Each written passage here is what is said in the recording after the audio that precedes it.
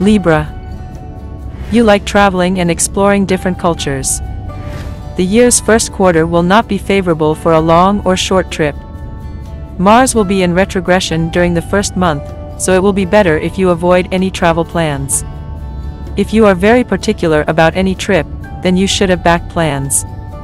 Being an air sign, you cannot stay in one place for a long time, and you get bored if you do so. So, you will be making some plans for long trips.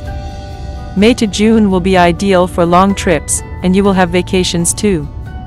Transfer and other short trips will be coming in November and December.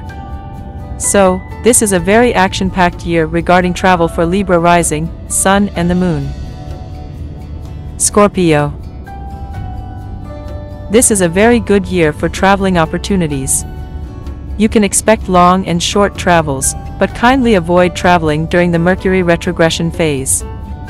There will be many opportunities for foreign travel as Jupiter will be in the sign of foreign travel for a long time. The month of June and November can bring some opportunities for long-distance travel.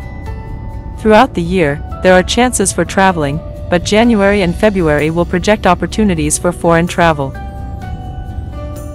Sagittarius. The transit of nodes will be very important and it will be showing some chances for long trips.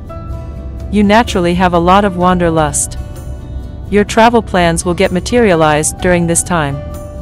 Saturn will be aspecting the travel house throughout the year, so you will have many plans for long trip and foreign travels too. Jupiter transit also will bring work-wise foreign collaborations and foreign travels. Short trips also will be the bigger part of in this year.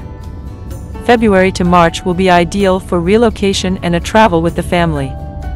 Work-related transfer also will be coming up. Some long trips can also come in May to June.